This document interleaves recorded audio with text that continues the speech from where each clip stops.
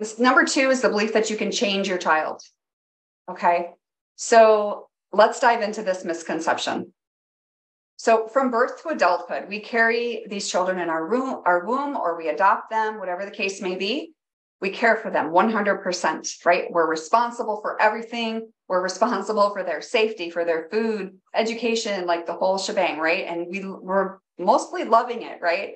It's stressful, but we are doing it all. And then fast forward, and most moms, like myself, I'll raise my hand to that. You forget that there's a time to start letting go. And we have to start we all make mistakes. In fact, that's where we learn, right? But this is what I did. And I see this in a lot of parents, is we forget to start letting them make those mistakes while they're still under our roof. And I think that's crucial. Like I said, I did that. I kind of skipped that step. If I could have a do-over, that would be one of them. Instead of trying to control everything, not in a bad way, but just in love. Like, this was my love language. I just wanted to do everything for all my kids. But maybe this is you. Maybe this is you, and maybe you're dealing with that too.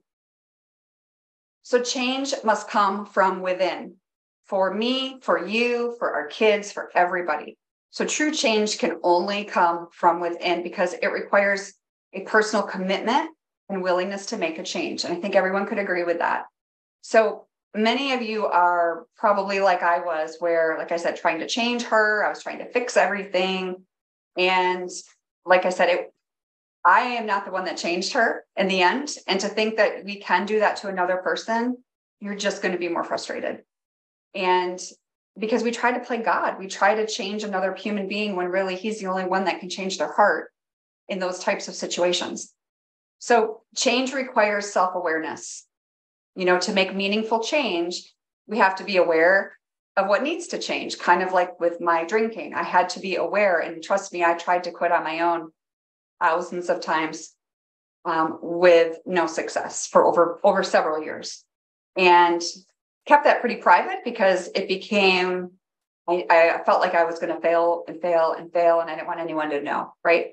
So when we are self-aware, it requires introspection, which only you can do for yourself. No one else could do that for you. Someone from the outside can look in and say, oh, this needs to change. But until you realize that needs to change, it won't. And change also requires personal motivation. So you have to have that motivation, commitment to change. And like I said, it's not enough for someone else to want you to change. You have to want it for yourself.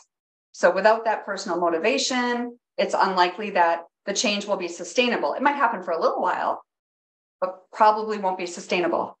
And then it also involves taking responsibility, which is a big one. And we have to be responsible for our own actions, for our own choices. We can't be blaming others for your behavior or expect, someone else to make the change for you, because that's really impossible.